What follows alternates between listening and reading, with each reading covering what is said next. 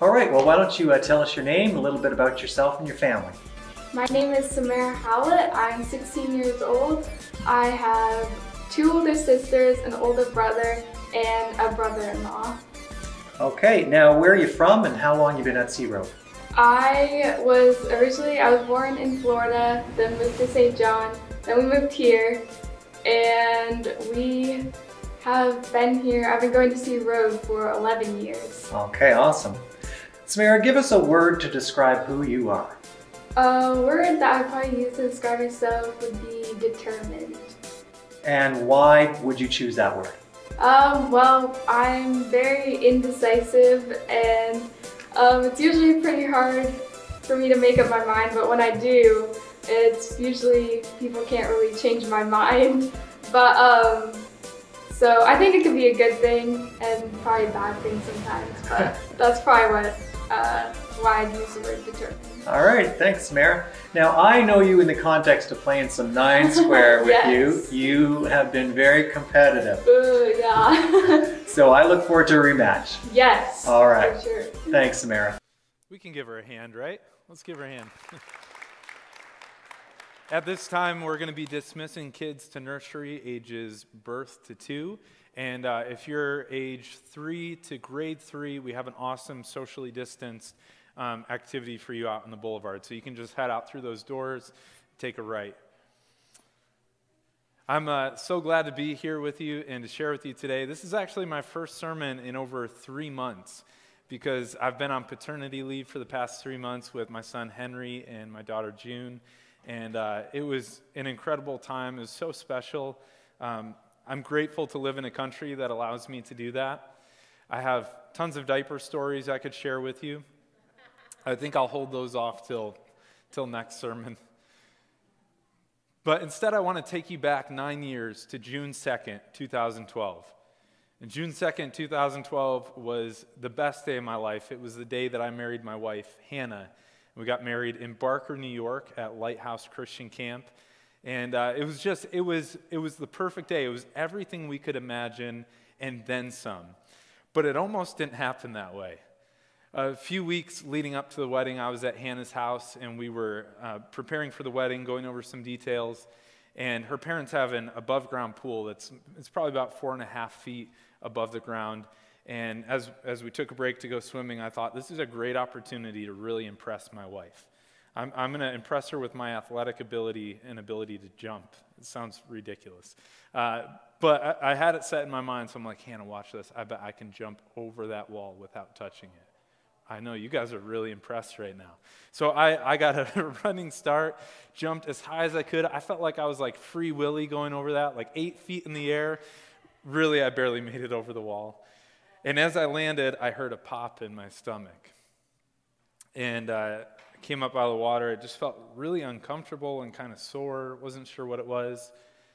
And as the days went on, I got more sore and more uncomfortable. And eventually I went to the doctor's office, and they were like, yeah, you gave yourself a hernia jumping so hard just weeks before your wedding.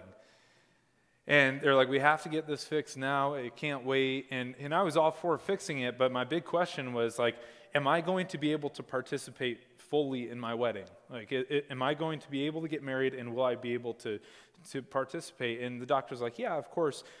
Just make sure you don't do a lot of dancing, standing for long periods of time, or lifting anything heavy. I'm like, great.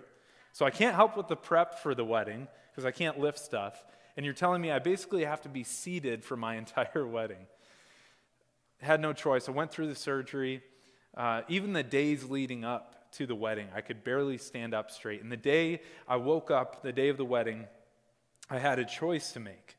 Either I could fully participate in the wedding, despite the fact that my circumstances were less than ideal and less than I had hoped for, or I could sit by in a chair and watch idly while all my family and my friends celebrated my big day. And y'all, I danced like nobody was watching. I'm not a dancer, but I was good that day. I stood as much as I needed to. I had so much fun. It was everything I could imagine and more. I chose to participate. And I share that with you because I think some of us here today have found ourselves in a similar season of life to that. Like maybe for you, we're coming up on a year since COVID lockdowns. Maybe for you, in the beginning of 2020, you had all these plans like me and goals you were going to set in place for your physical health and your mental health and your spiritual health and goals in your job and places you were going to travel and people you were going to see. And then COVID happened. And everything on your to-do list got moved to your do-not list. We really experienced that here in church life. You know, we had all these plans for rolling out some new equipment on the stage. We were excited about all of our small groups that were meeting throughout the week here in the building and in Brockville and surrounding areas. In fact, we bought a play structure to use as a missional outreach to our community, and then COVID happened. And so much of what was on the to-do list moved to the do-not list. Circumstances were way less than ideal. And I found that through this season, I've been asking the question, what does it mean to participate in church when everything has changed? When the world as we know it has changed, what does it mean to participate in the kingdom of God when circumstances are less than ideal? And as I've asked that question, I found that our sermon series on short stories has been really helpful, because throughout this series, Jesus has been telling us stories in the form of a parable of what it actually means to participate in the kingdom of God. And keep in mind, this is before there were big church buildings. This is before the latest small group Bible study. This is before Christianity is even called Christianity. And so I want to look at Matthew chapter 22, verses 1 through 14. Jesus shares a story that illustrates what it means to participate in the kingdom of heaven. It says, Jesus also told them other parables. He said, the kingdom of heaven can be illustrated by the story of a king who prepared a great wedding feast for his son. When the banquet was ready, he sent his servants to notify those who were invited. Now, I just want to contextualize this real quick, because in that day and age, if you were invited to the king's son's wedding, that's a party you're not going to miss. This is the king. I mean, imagine the power he holds over the land you own and taxes and your jobs and your family. Like, there's an obligation to attend this wedding. And at the same time, this is the king. Can you imagine what type of parties this guy can throw with the amount of money he has? The favors that he would send the guests home with, the entertainment, the food. So it seems crazy that anyone would turn this down. But it says this, they all refused to come. Not some of them, not just a few. Everybody that received the invite refused to come. And it's crazy what the king does next, because if I'm the king and I've invited you to the greatest party of the century and you say no, that's okay, more food for me. I'm not going to invite you again. But this is what the king does. So he sent other servants to tell them, the feast has been prepared, the bulls and fattened calf have been killed, and everything is ready. Come to the banquet. But the guests he had invited ignored them and went on their own way, one to his farm, another to his business. Others seized his messengers and insulted them and killed them. Sounds a little harsh.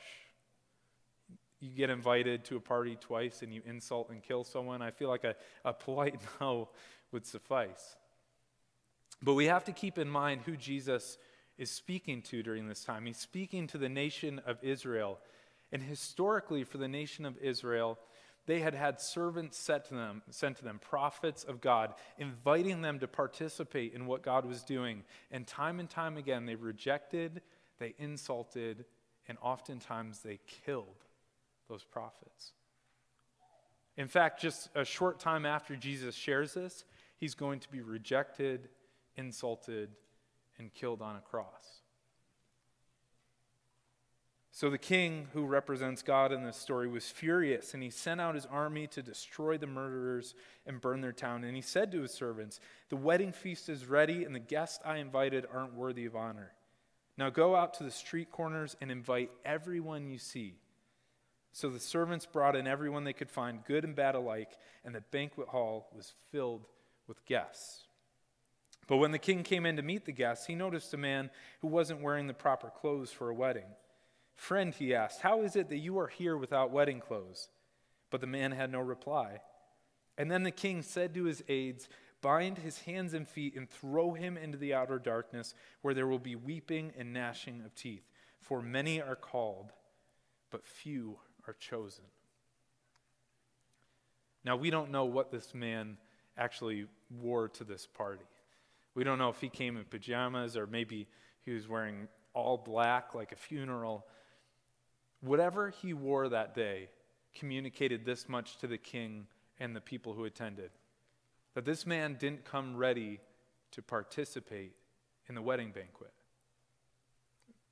There's a dress code for weddings that you're expected to abide by. And what Jesus is doing in this illustration, and maybe you're like, you hear this and you're like, yeah, it seems kind of harsh that he just throws him out for what he's wearing. But just imagine if I was your best man for your wedding. And we had communication over months preparing for this big day. And we had picked out the ties and the vests and the shoes and everything. We had all the groomsmen matching. And then on your wedding day, you began to walk down the aisle and you see your family and friends all dressed in their best, so excited to be there. You see the bridesmaids all matching, the groomsmen all with their matching ties, and then you see me with my COVID mullet and my white tank top and shorts and fluffy purple slippers. Oddly specific, I know. I imagine that you would be a little disappointed, that it would seem like I hadn't really taken this seriously and shown up to participate. There's a dress code for weddings. And much in the same way as there's a dress code for weddings, Jesus is using this as an illustration to say that there is a dress code for the kingdom of heaven. Now, this dress code isn't a physical dress code. If you show up next week and you're wearing a white tank top and shorts and fluffy purple slippers, you are more than welcome to come in. We're not going to turn you away. In fact, there's probably some people watching online right now that are wearing something very close to that because they just got to roll out of bed and watch the service. There's a spiritual dress code for the kingdom of heaven. This is how the Apostle Paul describes it. He says, "Put to death, therefore, whatever belongs to your earthly nature: sexual immorality, impurity, lust, evil desires, and greed, which is idolatry. Because of these, the wrath of God is coming. You used to walk in these ways in the life you once lived." And then in verse 12, he says this: "Therefore, as God's chosen people, holy and dearly loved, clothe yourselves with compassion, kindness, humility, gentleness, and patience." There's a spiritual dress code for the kingdom of heaven if we want to participate in it. It's no longer enough just to show up.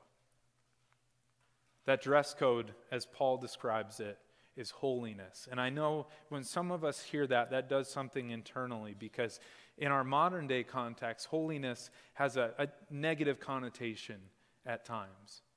You know, maybe you've met someone who holds themselves morally superior to you, or holier than thou, or they have these rigid rule sets that they expect you to abide by. In fact, it's one of the things that Christians can get a bad rap for in today's day and age. But our definition of holiness and God's definition of holiness is completely different. See, when God uses the term holiness, he means to be set apart. This is how Tim Keller says it. A holy person is someone who looks at God and does not say, "Just give me the rules and tell me what the rules are so I can get in." No, a holy person is someone who says, "I belong to you. I'm set apart for you."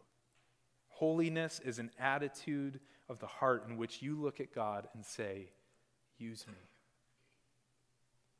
Holiness is an attitude of the heart. And that flies in the face of what a lot of us have been led to believe, because in our modern context, what you do determines who you are. The world tells us that your significance and your value comes from the job you work, or the amount of money you bring, or that retirement, or how well your kids are achieving, or your grandkids are succeeding. And while the world says what you do makes you who you are, the gospel of Jesus says what he did makes you who you are. So I'm not living for acceptance. I'm living out of the acceptance that Jesus Christ has already given me. Living a holy life is just responding in gratitude to what he's already done in my life. Some of us were tempted to show up to church and say, okay, what do I need to be holy? How much do I have to pray during the week? How many songs do I need to sing in worship? How many times do I need to listen to sermons online to achieve holiness? But holiness is not something you achieve. It's not something you succeed at. It's an attitude of the heart. John Wesley said it like this: there's no external profession, no ceremonial ordinances or privileges of birth that could entitle any blessings of the Messiah's kingdom. Only an entire heart change, as well as a change of life, is necessary for that purpose. Holiness is an attitude of the heart. When Hannah and I went to university, we attended Houghton College, and there was a pond down by the soccer field. It was called Shen Pond. And it was the most disgusting pond you've ever seen. I mean, just green with algae, and it smelled weird, and there was trash in it. Once a year, my roommates and I would jump into this pond just to be dumb college kids. And one time we jumped in and we found a couch. Not sure how that got there. We found a mattress. We found cans and bottles, and we'd hear these stories about people who would find fish with tumors on them because of how dirty the water was. The thing is, though, that water didn't always used to be that stagnant, smelly water. See, there used to be this stream of fresh water that would run down the hill and pour into that body of water. And as it did, before there was any trash in it, it would purify that water, and it would keep it clean, and it would feed the ecosystem around it.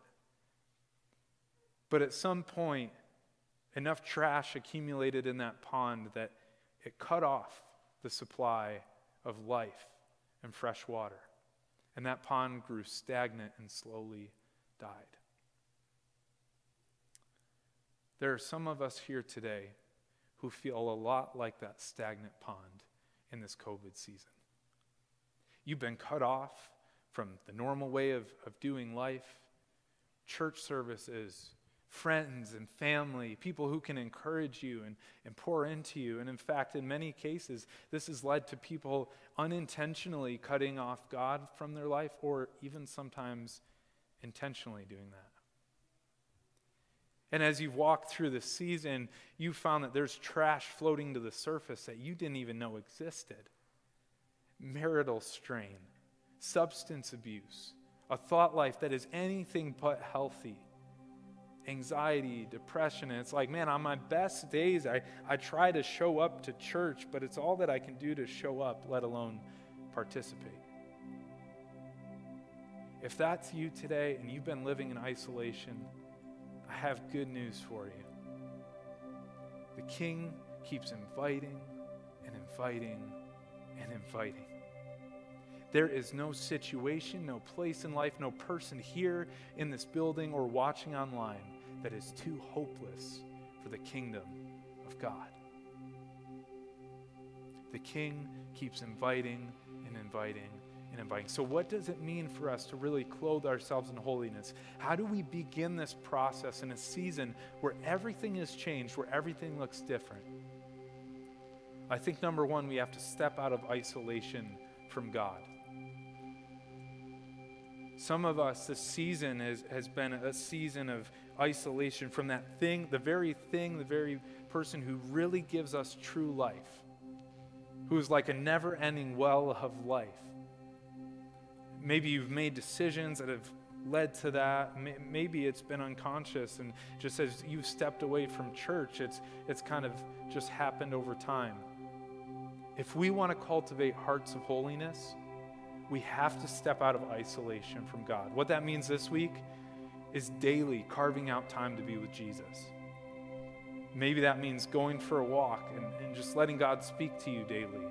Maybe it means just being away from your cell phone for a time so that you can really plug into what God is saying to you. Maybe it means going on a walk and leaving your cell phone behind so that you can have that time with Jesus.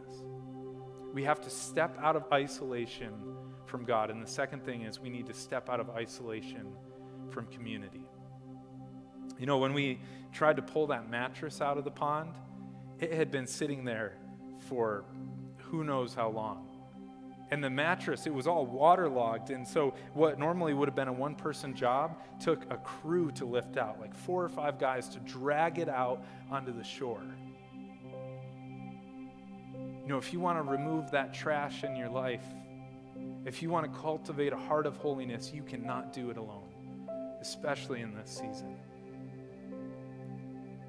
I may be a little biased because our small groups pastor is my wife, but I think she's done an incredible job setting us up, not only so that we can meet in person when restrictions are lifted, but also so that we can meet in our small group communities online.